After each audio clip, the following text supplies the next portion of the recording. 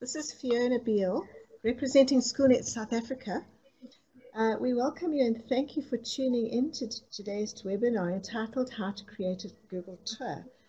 We're very pleased to welcome our two lovely presenters that you can see in the corner, Keshma Patel and Judy Francisco from Micklefield Primary School for Girls in Cape Town. Keshma is a grade 6 teacher who's very well versed in both Google and Microsoft programs. Her grade 6 girls work on laptops in a one-to-one environment with Keshma directing her class from a Google site, and every girl presenting a large portion of their work on their own Google sites. Judy is the technology coordinator at Micklefield, and a more creative teacher would be hard to find. I always like to see what Judy's up to, because she's always up to something very exciting at technology. So thank you to both of you for presenting today. Both presenters they're presenting together, and they've put on their webcam, but they will turn it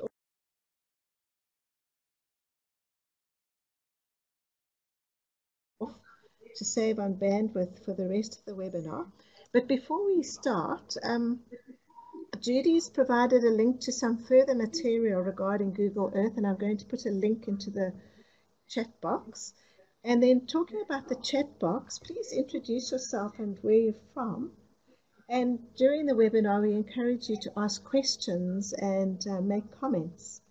So the webinar is being recorded, and it will be available on our blog as well as on our Schoolnet YouTube channel.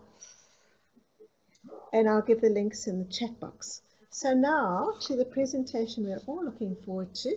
Over to you, Judy and Keshma, and thank you again for being willing to. Thanks, Fiona. Thank you for that lovely introduction, and welcome everybody. I'm glad we've got people joining and watching us this afternoon. I'm going to switch off the webcam and switch over to our screen so you can see what we're up to. As Fiona said, I'm a grade 6 teacher at Micklefield Primary School. And we have a bring your own device policy at Micklefield, and so the girls generally work on laptops. We encourage them to work on laptops. I'm very big on integrating all subjects into my blended learning project, and this is one that we did in term 1. Almost all of my blended learning projects start with a very detailed project outline, as well as a how-to guide. And then the girls work at their own pace after I introduce the project. And then with the help of the how-tos, and then obviously it gives me time to walk around and give girls that need individual help attention as well. So for this specific project, it was part of the European exploration, part of the grade 6 curriculum.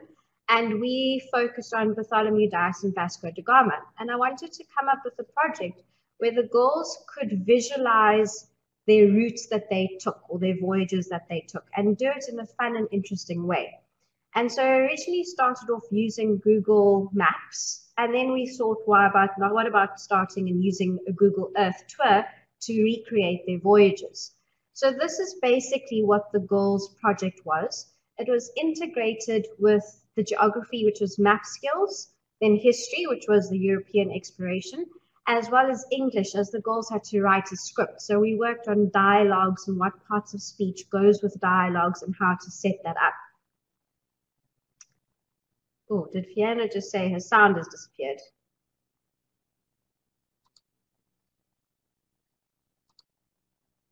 Is everybody okay? Can they hear? Okay, great. So yes, so that's how I started the project. And like I said, it's integrated with a lot of subjects, detailed project outline with a how-to guide, which we will be sharing with you on a link. And then that's where Judy comes in, because I set up all the project, provide the content, and then Judy teaches the girls the technology aspect of the project. And that's how we work together. So here we go, and let's begin with our Google Earth tour. Hi everyone, it's Judy here. I'm known as Ms. Wiz at Micklefield, and Keshma has kindly invited me to join her for this webinar.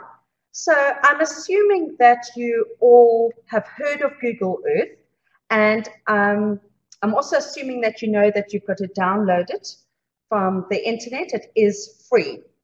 So we're going to already skip that part on how to download Google Earth because that's simply a step-by-step process off the internet.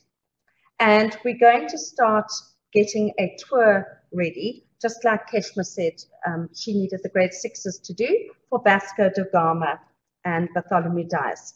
The most important thing to know about creating a tour is on the left-hand side, you will notice that it says places, and underneath places, it has where all the folders go. You have to create the folder first. If you don't create the folder first, then your places won't go into that folder and they won't form part of your tour. So the most important thing is to create that folder. To create the folder, you click on My Places and you can, whoops, mine doesn't want to bring it up. Add my folder. I'm just going to unclick here. Sorry about this.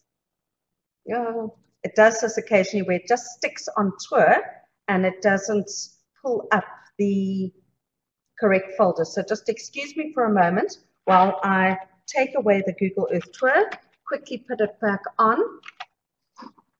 Don't worry, this only happens to my computer and not to the girls in the lab. And I'm pulling it up again. And there's my Google Earth. Right, so as I said, on the left-hand side, you right-click on My Places, and you will see something called folder. You create the folder, give it the name, let's say Tour of SchoolNet. At this point, you could go and put in the URL of an image that you would like. I'm not going to do that now, but if you would like to, then you can do that. You can also add interesting links to SchoolNet. And I'm going to say, okay. So on the left-hand side, you will see I've got something that says Tour of SchoolNet. That is my folder. Inside that folder, we are going to place all the places. So we're not actually going to do SchoolNet, but let's say we're going to do Table Mountain. So if that was where their head office was. So at the top, in the search area, I type Table Mountain and I let Google Earth go and find Table Mountain for me. It will put a red icon, but that red icon actually doesn't stay when you are in a Google tour later on. So the next thing that you need to do is get ready to place your icon. So you go up to the top, you will see the toolbar at the top, and you have got a yellow pin, and it's called Add Place Mark. And if you click on that, you're going to put in your heading. So if I'm going to put in Table Mountain SchoolNet headquarters, I can click on color and style, and if I want the label color to be a different color, I can say make it black or red or blue. I'm going to make it white so that it stands out against the mountain. And do you see that the yellow pin is inside the box? I can click that and I can go and choose a brand new custom pin that I would like to put in. So if you can see something that looks like a mountain, I do know there's the volcano, but let's say I wanted to put in a green pin. I just click once on the green. If I would like it to be bigger, up at the top, next to color, we've got scale, and I can make it slightly bigger. And then you say okay, and you click okay again. That green pin is now ready for the tour. I want to show you what you can do within that pin. So if I just rolled my mouse, I will zoom out, and if I roll my mouse the other way, I zoom in. If I hold down Control, my image will spin to the left, and if I keep holding Control and roll my mouse the other way, it will spin to the right. if I hold down Shift, it will scroll down to go above and below. So I'm going to decide which way I want my final resting point to be when people come on my SchoolNet tour. I'm going to say this is the perfect view over there. Exactly how you see it on my screen now is how I want it to appear in my final tour. So I have to look for my tour sign, my Table Mountain place mark on the left-hand side, and I have to right-click on it. And do you see it says snapshot view? Well, if I click that once, the computer will remember exactly how I'm viewing my computer screen now and exactly how I'm viewing my Google Earth now. And it will take me back to that point. I just want to check that everybody is okay. I'm looking at the comments down the side. Is everybody doing all right? They'll just check that you can all still hear us and that we're going along at a speed that works for you. Good, says Jonathan. Thanks, says Wendy. Awesome, says Carolyn. Okay. So I'm going to carry on then with my next step. So we've made one of them. Remember, you always go back to your folder. So I have my folder called Tour of School on the left-hand side. I click on that before I go and search for my next part. So if I'm now going to add into SchoolNet Micklefield School, I type Micklefield School into my search bar. I press enter. I let Google Earth go off and find Micklefield School for me. But once again, that red icon that you see there won't become part of my tour unless I create a place mark. So once again, I go up to the top where the yellow thumbtack is. I click add. I go and type Micklefield School. I can go and change my icon again. And I could maybe see if there's something that looks like a school. It's a circus tent, and sometimes our school feels like a bit of a circus. So I'm going to choose that one. And I can say, okay, I've now got a circus tent. I could also go and add an image if I wanted to. As I said, it asks for the image URL. And so that's just a case of going onto the internet, copying the URL link and popping it in there. But I'm going to leave that out for now so that I don't confuse you with too much information. So I've now put in my second one, and let's see if you can remember about the snapshot view, because that's probably the part that excites the children the most. So I'm going to zoom out. I'm going to change my view to have a look up towards the mountain. And so I'm holding down Control and rolling my mouse. And I think I'm kind of heading towards the mountain. I'm going back to Shift and rolling my mouse. And I can kind of see a mountain in the background. Let's go. Can you see the mountains in the background? That's probably more of what we see. What would you say, Keshma? Yeah. Okay, so now I've got my view. I go, once again, I go off to the left-hand side. I look for the word Micklefield. I right-click on it, and I choose Snapshot View. And I click once on that. The computer will now remember exactly the view that I want to keep in my tour.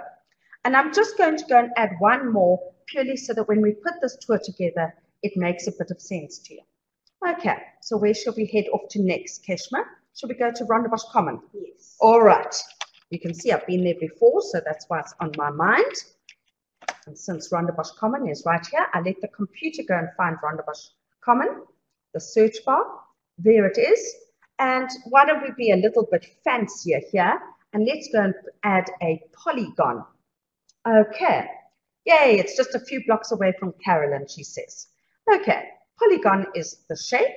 So I'm going to go and create my polygon. When you click on it, move the box out the way a bit. It's quite annoying. You then go and click on the edges of the shape that you want,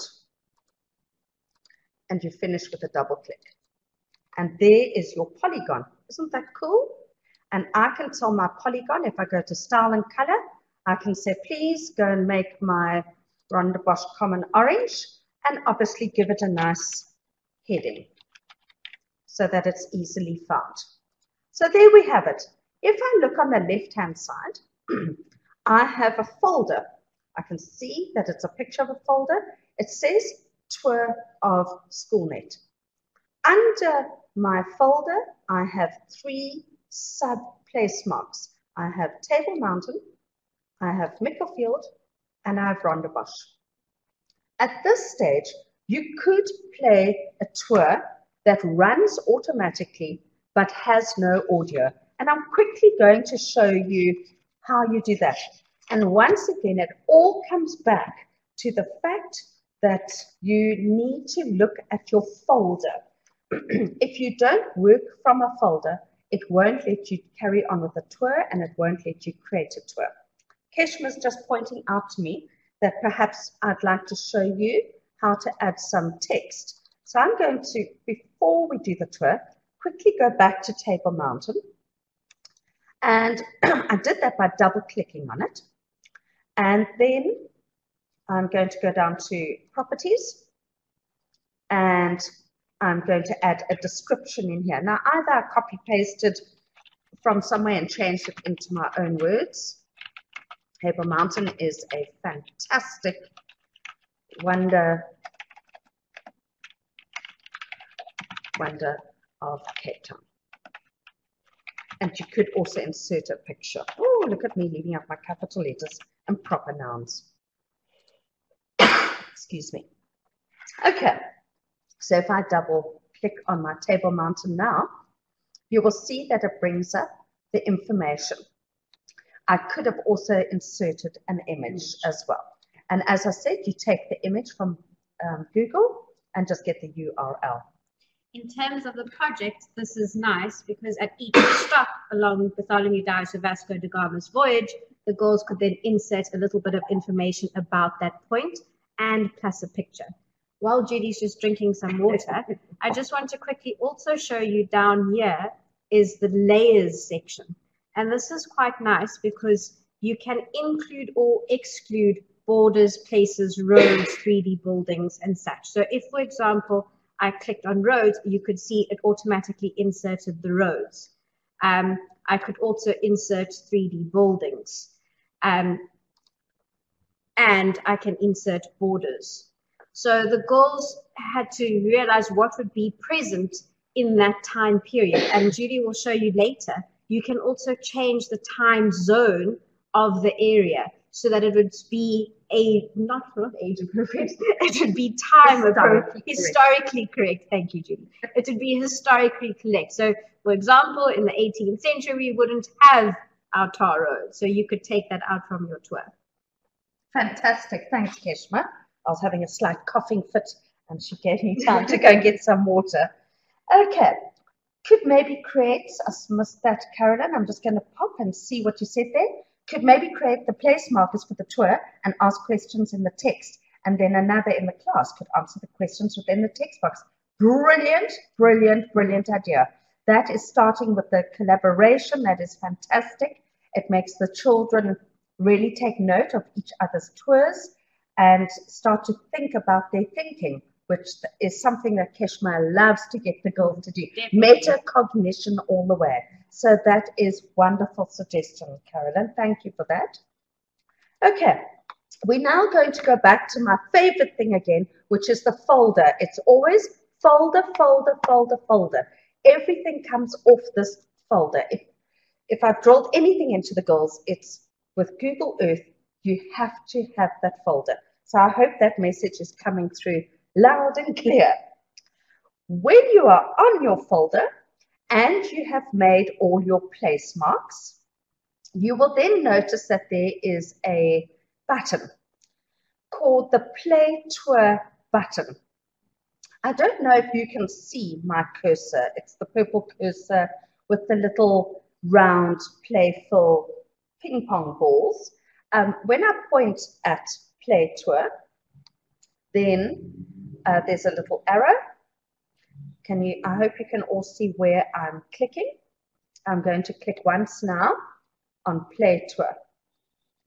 It will automatically start to work its way through my tour. Well, it should. There it starts to go.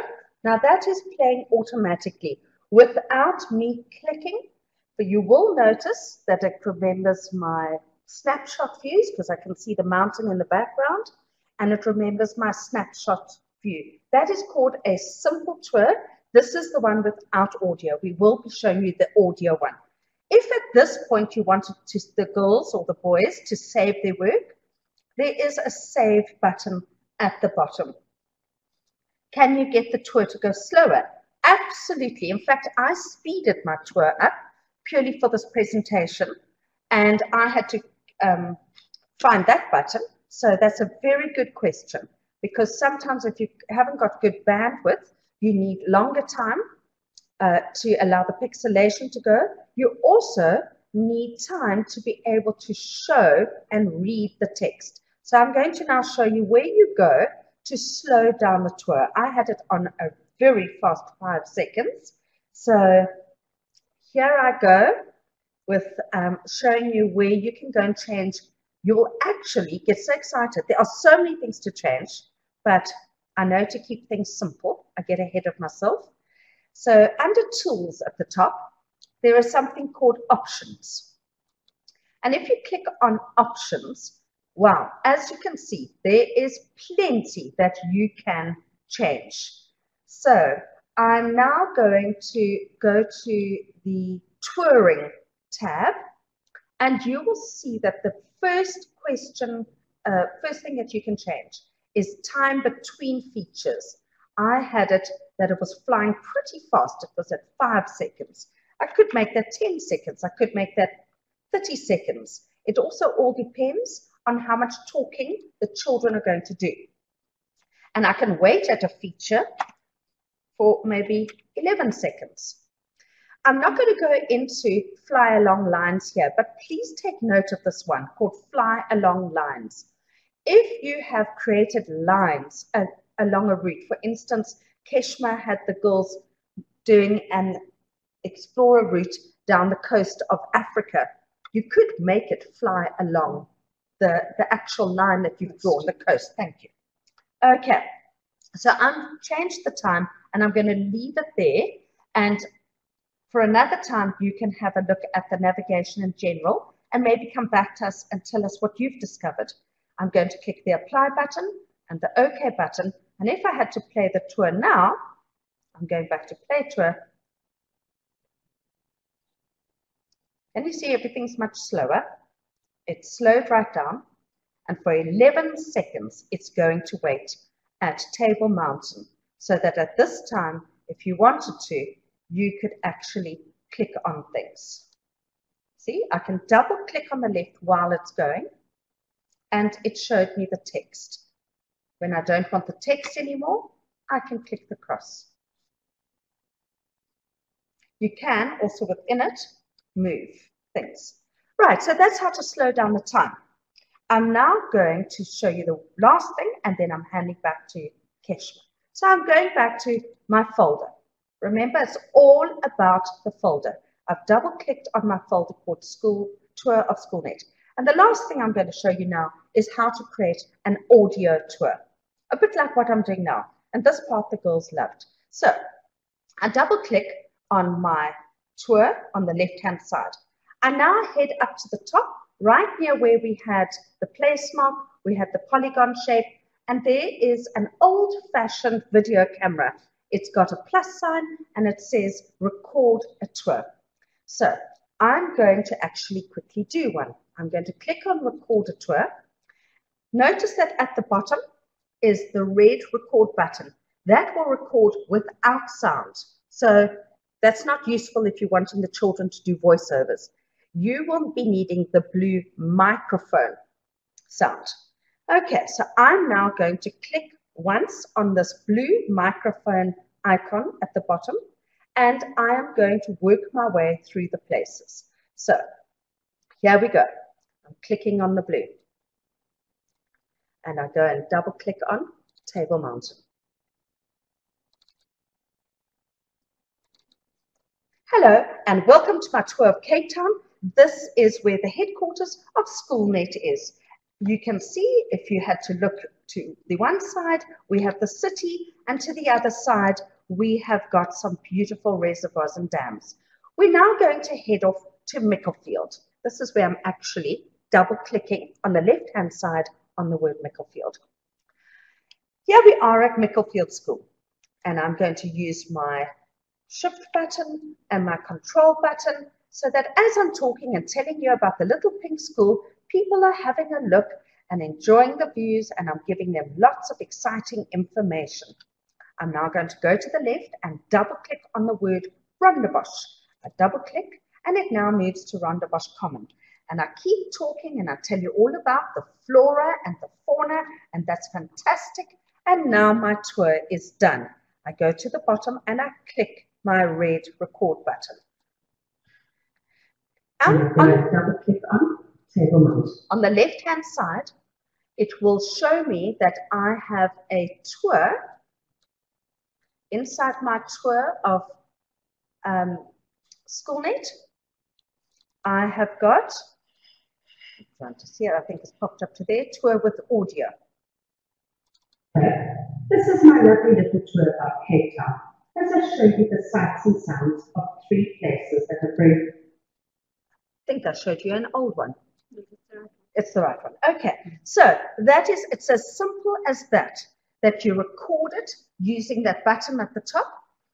There is a save button. Once you are happy with it, you can go to the left-hand side, go to now the tour, and you can go save as. It's going to save it as a KMZ file. You go and save it into wherever you're going to save it, give it a nice name, and click save. Here comes the sad part. You can only view it in Google Earth. You can't view this as a movie. So you're either going to get the children to watch it live. Did the girls share their tours with school outside South Africa?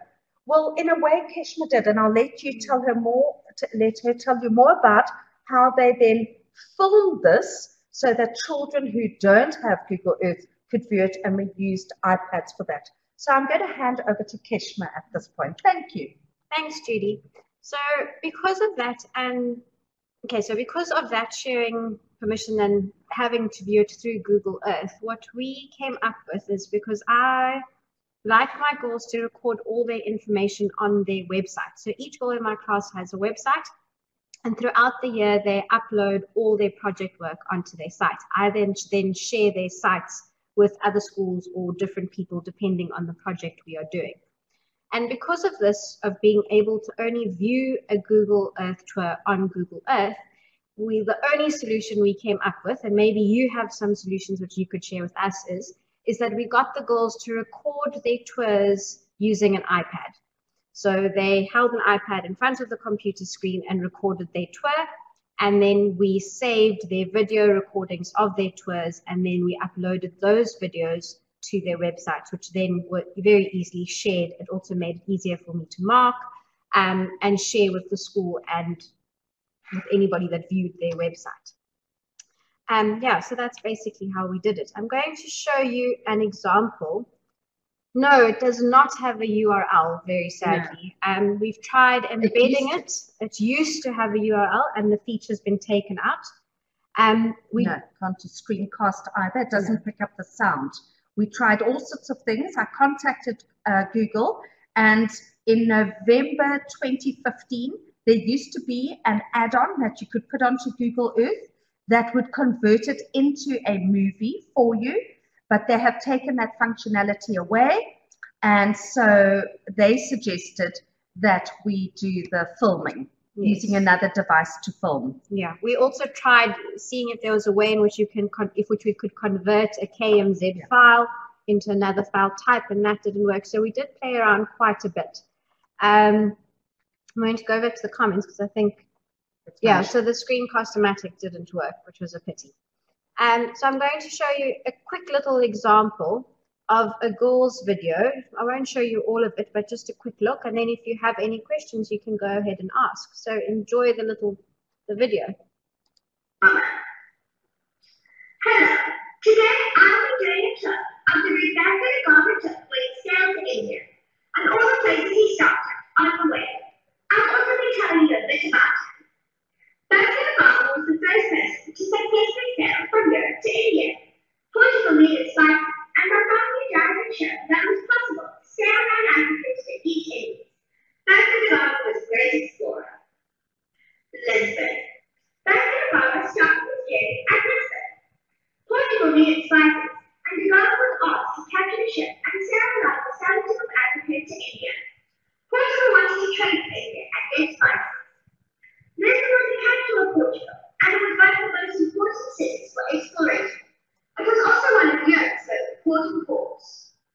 After he set sail from Lisbon, he then sailed on to the very first stop, which was the Canary Islands. At the Canary Islands, Vasco da Gama and his Okay, so that gives you some idea of how it flies from one shot to the other, and then the girls having to maneuver which area would be the best place to view it. Things like where the script would come in is where I brought in the English. Like I said, we integrated with geography, with map skills. So we used atlases, the physical atlases and atlases on Google Earth. We looked at coordinates as well, and then the skills of presenting as well, which was nice. So that's all from us, I think, on our side. I'm going to stop our screen share. If anybody has any questions, please feel free to ask now. Thanks, everyone.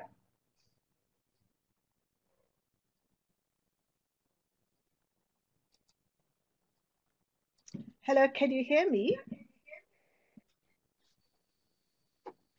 Oh, good, because I'm on a different computer.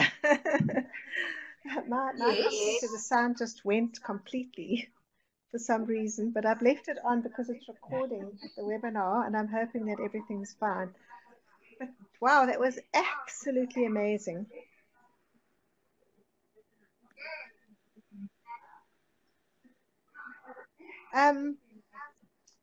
Yay! Has anyone else got any questions? Any further questions?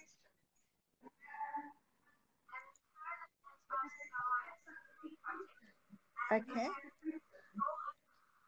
Carolyn has asked how I assess the project.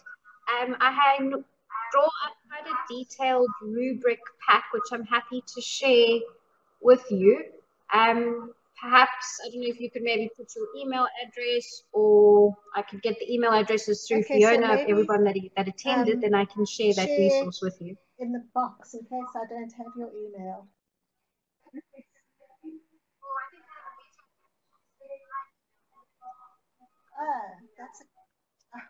Oh, I think I have a better idea. I'll share my email address, and then everybody could email me.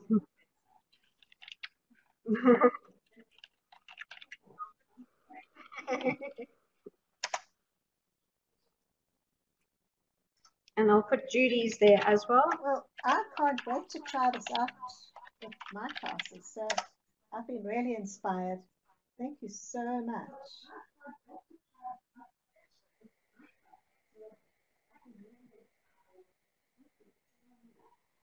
Pleasure. It's a pleasure. Thanks for having us. Thanks for having us. And let us know if any of you try it out. Yes. We would love to hear. The children love it. Even if they go in the wrong direction, or they struggle to perhaps put the place mark on. Wow. In the end, they all get there, and it's a wonderful blended learning tool. Okay. She's